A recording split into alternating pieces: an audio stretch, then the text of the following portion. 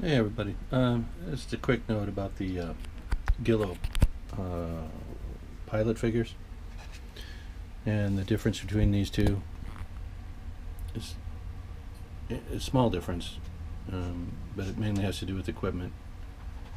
The P-47 pilot has an oxygen mask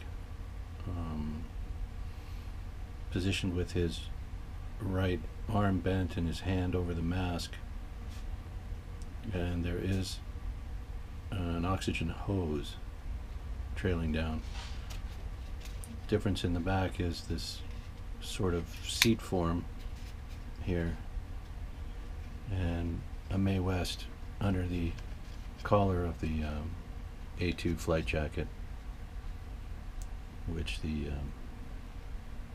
trainer pilot didn't have. So also the big difference, I guess, or chiefly what I want to talk about, was the shape of the head without the balsa cap. So in this view you can see it doesn't make that much of a difference omitting it or forgetting it, but just be aware that that's one part of the process, whether you're doing whichever aviator kit you have.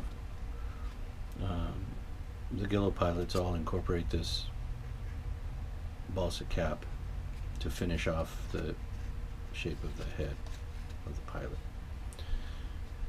And that's all I wanted to show you here, is it really doesn't make a big difference if you forget it or if you decide not to do it. And that's all.